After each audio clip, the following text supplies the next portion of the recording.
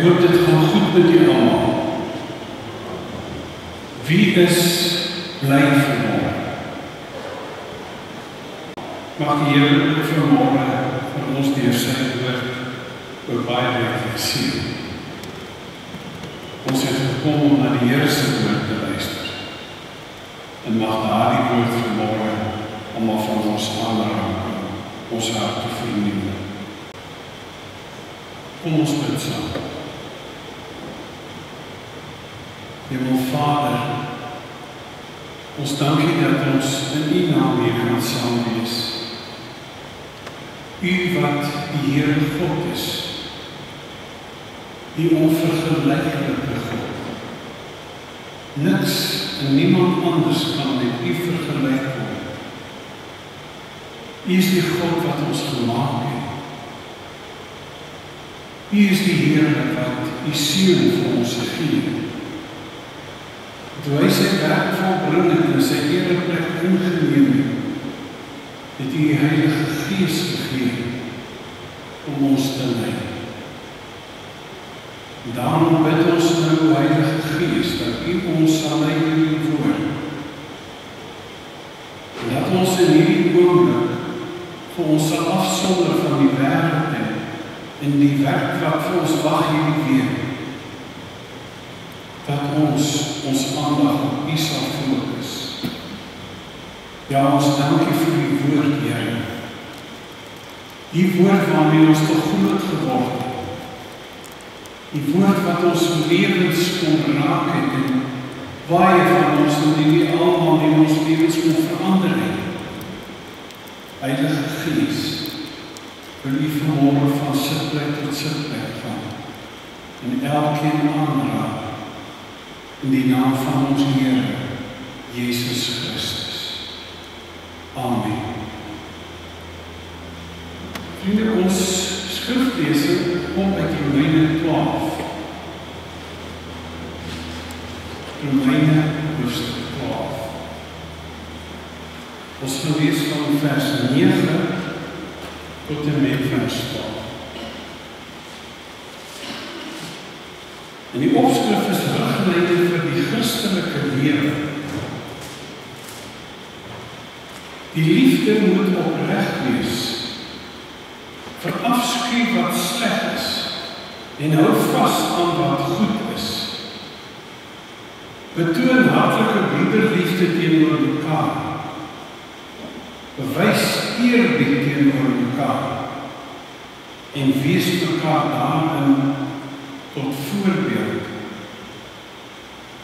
Moenie in julle toewyding verslap nie. Bly altyd geesdriftig. Dien die Here. Verbly julle in die hoop. Staan vas in verdrukking. Volhard in gebed. Ons gaan in die boodskap nou fokus op vers 11 en 12. Ek is seker dat dit al by Job voorgekom het, 'n ding wat hy wou doen, wat hy hier aan die einde agtergekom het, maar nie dit doen nie, moet dit. En ek is seker dat hy van die broeders kollegas predikante is, wat ek nou gaan sê ook al ervaar. Ek het donderdag aand saam met die bedieningsgroep vir die jeug vergader, luister na hoe hulle dinge doen. En ons het oor baie dinge gepraat en ek het onder andere gesê dat die boodskap vanoggend handel oor die hart uitroep. Here, hoekom het U my weggegooi? En toe ek in die kant van 9 uur toe teruggery huis toe, hoe kry ek net die gewaarworde dat die Here van die daaroor moet praat. Nou om dit op 'n donderdag aand te ervaar, sal my broers weet, dan weet jy nou nie baie lekker. Maar ek bring vir u vanoggend hierdie boodskap waaroor is jy opgewonde. Wie van u wil vir my sê, waaroor is jy opgewonde? Kom ek hoor. Help ons nou begin. Dis ons nou lekker om kerk te wees. Sien dit hier van voor wat ons praat. Wat maak jy opgewonde in die lewe?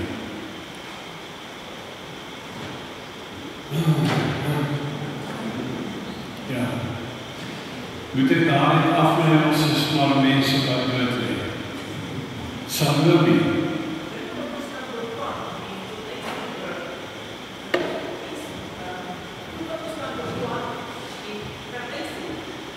Dat ek kan beplan en tot uitvoer bring. Dit maak jy opgewonde. Dit wat ons beplan kan ons tot uitvoer bring. Ja, goed. Nog iemand? Ja, dankie Rita. Om 'n kind van die Here te wees. Ja? Ek is opgewonde om 'n kind van die Here te kan wees. Nog? Ja. Om een pensioen te kan gaan of te mag gaan. Ja. Ja, want deze opgewonde oor die pensioen wat voor lê of klaar aangebreek. Dat moet het nog komen. Nou ja, te erg wel verstaanbaar niet. Ja, dat van ons heeft het ook zo geniet totdat het alles gebeurt. Ja. Nog iemand, zo van uw laatst.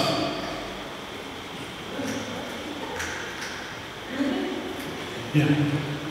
Oh, skies toch, skies me dat te staan. Om te zien hoe die Here gebede beantwoord. Ja. Ja. Ek is so bly en die gesê is opgewonde dat die Proteas so weer 'n slag gewen het. Of dat die weer gewen het. Ja. Wie van julle is opgewonde wanneer iemand hier sou opstaan en sou sê ek het gisterand op bekering. Daar staan. Kom ek sê vir jy, baie keer is dit ook maar met gemengde gevoelens. Want die eerste vraag kom, ek wonder wat gaan dit uit. Ek wonder wat daar is, ons gaan daar check, of van hom check. Daar is verskillende dinge waaroor ons opgewonde kan wees, nie alles is binne die wil van die Here nie. Nie alles is wat God wil, ek en jy opgewonde oor moet wees. Natuurlijk is daar mense wat opgewonde is oor sy besigheid en floreer en te midde van COVID gaan het goed. Daar is ander wat oor ander dinge opgewonde is. Die vraag wat ek vra vanmôre, waarom moet ons opgewonde wees, is iets anders. Dit gaan oor ons geestelike lewe. Om opgewonde te kan wees om die Here te dien. Om kind van die Here te kan wees, om gebedsverhoring te kan beleef. En dit bring my by hierdie 2 verse. Moenie in julle toewyding verslap. Wees altyd geesdriftig. Dien die Here. Moenie julle toewyding verslap nie. Bly altyd geesdriftig. Dien die Here. Dis 3 uitdrukkings wat lewensbelangrik is in die kerk van die Here. Ons het die feit wat in die kerk voorkom, dikwels in woorde wat ek vir u sê, omdat die werk wat ek doen, dit het met baie van die goed te doen. Ons begin dit ding baie geesdriftig. En ons is vol planne, maar dit duur net 'n paar maande, want hy gekund. En dit is geen wonder dat Paulus kon sê, moenie in julle toewyding verslap, moenie faal in julle ywer vir die Here. Dit is wat die Griekse woord beteken. Moenie faal in julle ywer. En dan gebruik hy hierdie 2 wonderlike uitdrukkings, soos as jy nou mooi na die taalkundige uiteensetting dan sê die eerste ene, moenie ophou om oor te kook van die geesdrif wat in julle is. Die opgewondenheid is 'n fantastiese woord, om deur die gees borrelend te wees, soos kookwater. Om te volhard in gebed. Dit is een van die dinge wat daar staan. Om deur die gees wakker te word. Die groot vraag is, waar kry ek hierdie geesdrif? Is dit iets wat van buite af na my toe gebring word? Is dit meer dinge wat ons doen, wat dit in ons lewe gaan meebring, om met geesdrif vervuld te wees vir die werk van die kerk en vir die Here wat vir ons so goed is? Ek kan nie. Ek wil vir u 'n voorbeeld noem wat ek nou nog stukkend raak as aan die voorbeeld dink. Terwyl ek in Richards Bay was, het ek een Saterdagmiddag 'n oproep gekry om te ring na die huis. Daar kom, toe was hy maar net 'n bietjie meer as 'n jaar. Ijskoud, blauw met verdrink in die swembad. En die ma het kombers op kombers in die microgolf gehaal om toe te draai, te sê, net weer warm word. Net weer warm word. Waar is daar van nie wat soos beleef? As dit waar is van die fisiese lewe wat ons sê, jy kan nie van buite af lewe terugbring. Jy kan nie van buite af weer warmte bring.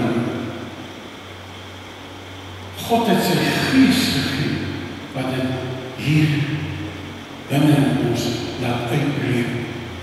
En geen wonder dat Paulus, as hy hierdie hoofstuk 12 kan neem, dan begin hy op 'n ander noot. En nou, broers, doen ek 'n beroep op jou op grond van die groot ontferming van God. Gee julleself as lewende en heilige offers vir die Here, wat vir hom aanneemlik is. Julle moenie aan die sondige wêreld gelyk word, maar laat God julle verander, sodat julle denke nuut word, en sodat julle kan onderskei wat sy volmaakte wil vir julle lewe is, en dit kan navolg by implikasie. Ek dink so terug. Ek lees in hierdie week iets raak van 'n groot herlewing wat in Paulus begin 1904-1905.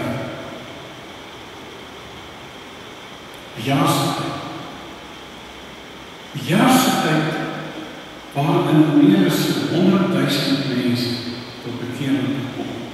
En van daar af daardie herlewing uitgebrei het na Europa, Skandinavië toe, na Senveld toe, Indië, na Ver Ooste toe, na Afrika, Noord-Amerika. Mense het dan lewens vir die Here kom gee. Hulle begin met die kerkdiens in die oggend 10:00 en dit het geduur tot laat nag, party tot die vroeë ure van die volgende dag. Mense kon nie genoeg kry nie. Drankmisbruik het afgeneem.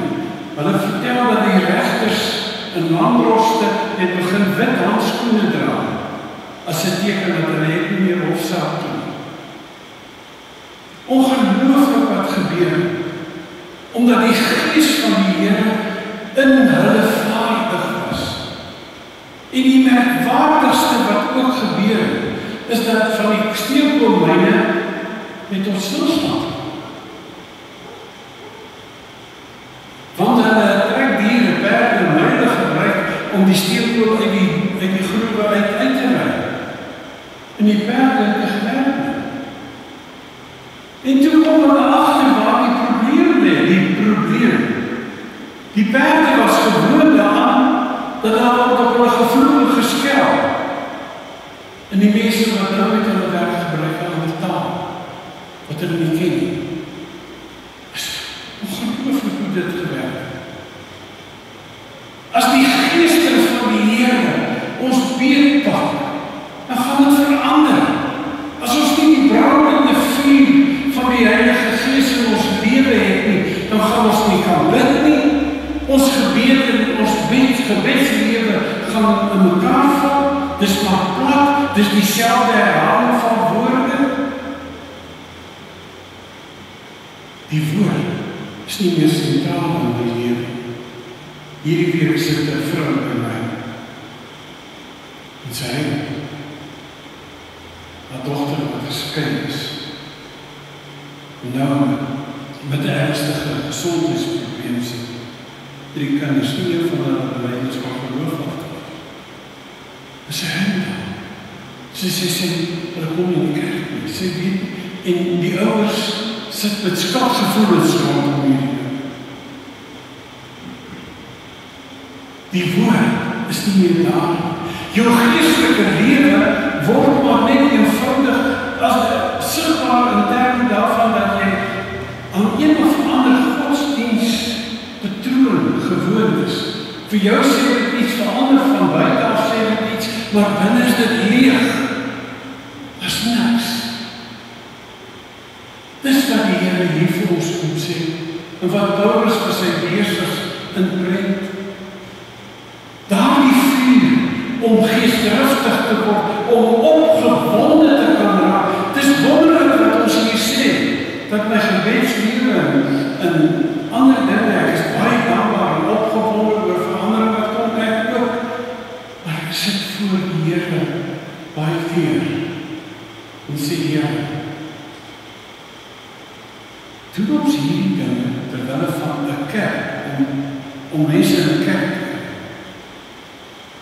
Of is ons primêr om U te aanbid?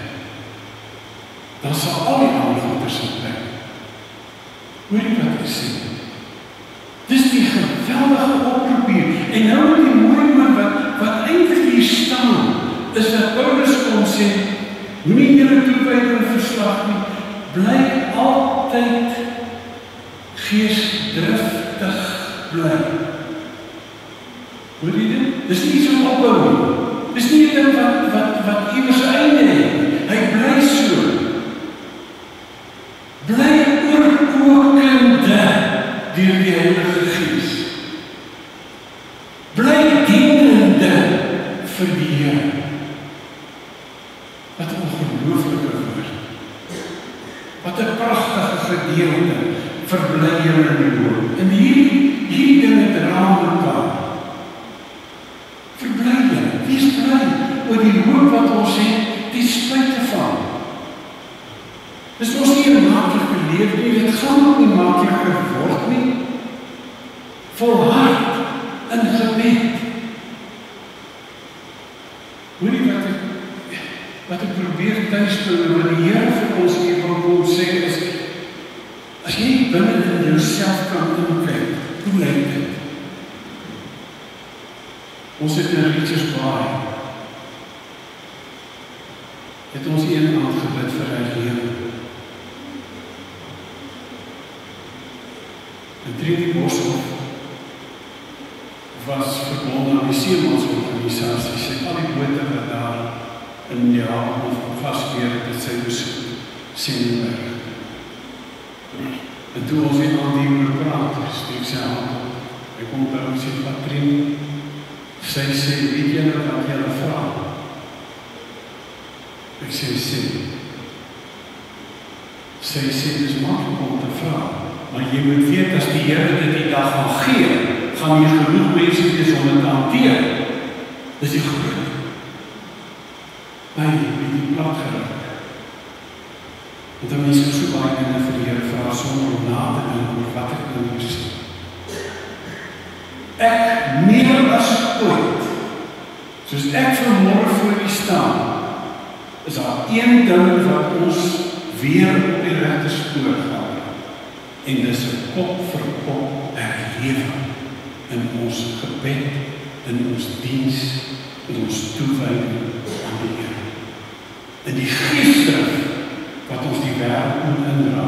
Hierdie herlewing en waarheid begin by 'n kragtige prediker, Joseph Jenkins. En toe hy met sy optrede begin het, het dit versprei. Hoe? Die mense van sy kerk het uitgegaan. Hulle het aan grensende dorpe besoek. En hulle het vir mense vertel van die groot werk wat die Here doen. Nie wat Joseph Jenkins doen, maar die groot werk wat die Here doen. Ons gaan net nou as ons met die praat oor dinge wat ons graag met die oordeel in die gemeente. Sal nie meer hiervan hoor. Daar's dinge wat ons huil. Daar's dinge wat ons vir ons swaar is om te dra. Omdat ons probeer om 'n groter visie te kry. Kan ek sê 'n groter visie? Ons praat donderdag oor ons Here. Wie se werk is dit? Nie ons het 'n jeugdiensgroep. Hulle moet kyk na die Here. Dit is so verkeerd. Almal van ons, kop vir kop, het 'n betrokkenheid by ons kinders. Niemand gehad het die mekaar gehad en sê hulle op die gang. Maar 'n bietjie af te blik. Jy moet dit doen, nie? Jy moet welkom werk. Jy moet klein word. Om vir 'n kind te sê, is lekker om jou te sien. Want kan nie meer so lekker hoor nie, praat met die ander. Ons moet globaal begin dink in die kerk, om as verantwoordelike kinders van die Here te kan sê, ek gaan nie in my toewyding verslaap. Ek gaan geesdriftig bly. Ek gaan die Here dien. Ek gaan in die hoop wat ek het, gaan ek volhard, ook in my gebede. En ek gaan nie dit swaar tye in ons stoot nie. Ek gaan geduldig wees, want ek weet die Here sal voorsien. Mag die Here vir ons regtig gesien en baie sterkte vir u. Kom ons bid saam. Hemel Vader, ons dank u vir die voorreg van u woord. Ons hoor die woord, Here. Baie keer waai dit maar by ons verby. Ek wil by u kom pleit vanmorgen, dat hierdie woord ons hart en ons lewens sal vul, en dat u ons sal sien. Skenk ons die krag en die genade uit. Dankie vir elkeen in ons gemeente, van vir hulle wat nie hier is. U ken hulle omstandighede, u weet wat is wat. Maar vir u ons as boodskappers stuur, om te kan sê, kom, ons gaan die Here dien. Word die verheerliking alles, ook nou, as ons met mekaar gesels oor ons gemeente, oor die wel en die weer daarvan, alles wat ons beplan. Kom Here, en kom vul ons harte en ons lewens in Jesus Christus se naam. Amen. Ontvang die seën van die Here. Die genade van ons Here Jesus Christus, die liefde van God ons Vader, en die gemeenskap en die krag van die Heilige Gees, bly met u almal.